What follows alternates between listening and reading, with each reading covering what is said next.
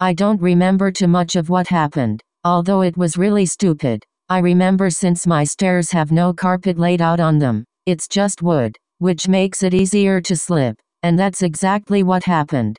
Hey, Bobby, play that one about falling down the stairs. Sure thing, Johnny.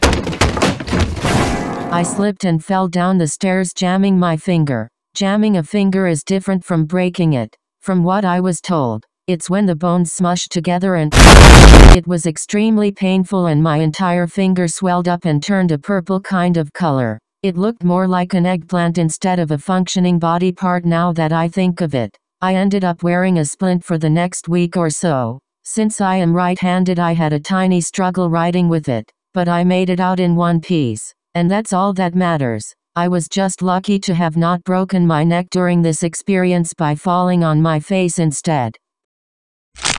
But I'm still alive, and if you're wondering, my hand is fine, and has completely healed since then.